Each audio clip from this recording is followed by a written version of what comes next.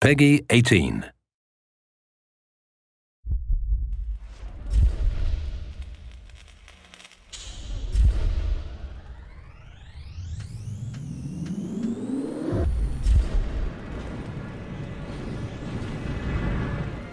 This guide should be your Bible.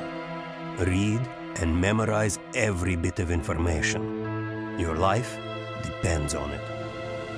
It's vital that you don't lose your mind in this world filled with danger and constant threat.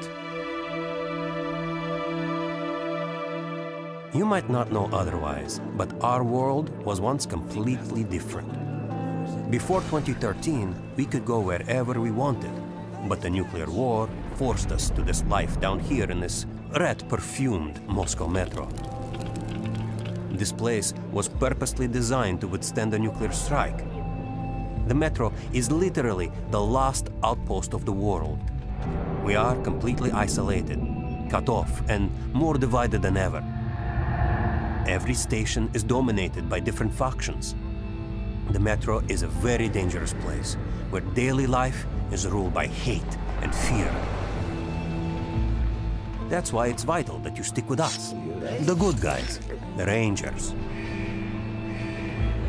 Explore every corner of the metro and try to talk with as many people as possible. I tell you, war is coming. Who are they going to fight? Every conversation that you will hear will have some kind of meaning or import on your mission. We won't be able to hold your hand all the time, Ranger. It's up to you to be vigilant. All the locations you visit provide information about the world. You will always be doing something new or discovering unique environments. 1 minute, you might be battling uncompromising mutants, while the next moment, you will be sneaking past guards. Try not to lose your head, as there's more than just bandits and mutants haunting the metro. It's normal to feel vulnerable and threatened. Getting through a station in the metro is a test of survival, not just a test of your combat skills.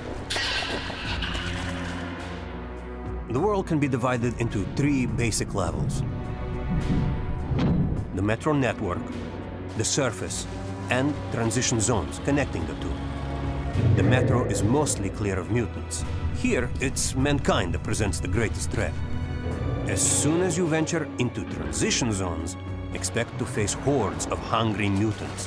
Pickings are slim up there, and the Ranger makes for a tasty meal. If you want to live, don't drop your guard for an instant, okay? It's been 20 years, but the radiation levels are still strong enough in some places to boil water. The howling winds also make some areas hazardous to cross. Beware of hot spots, toxic gas, as well as traps and pitfalls. When was the last time you saw rain, huh? We're starting to see the first signs of a nuclear spring. The occasional ray of sunshine, running water, vegetation, sunsets that give you the feeling that you're part of this living, breathing world. Wherever you are, Ranger, pay attention. Never let your guard down, and don't be afraid to face this terror. Only then do you stand a chance to survive this hellhole.